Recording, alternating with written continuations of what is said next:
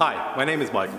I'm from the tech team here at Trotec Laser Canada. Today, I'm going to talk to you about preventative maintenance for your laser.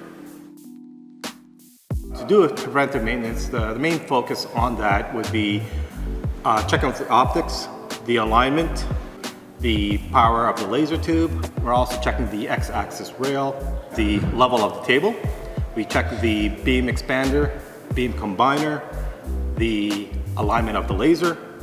We also check the lead screws to ensure that they are functioning properly. The reason that it is recommended to have a technician there is because we have the proper equipment, especially when we do the alignment of the laser tube, the testing of the power of the laser tube, and just from a safety for the customers themselves, we have the proper equipment to do these tests. We also ensure that the customer is running the latest software as well as the firmware. The reason we monitor these updates is to ensure that once Windows does its update, we want to make sure that it is compatible with our latest software as well as the firmware. I would recommend that if anybody's interested in a preventive maintenance, visit us at mytrotec.ca to create a ticket.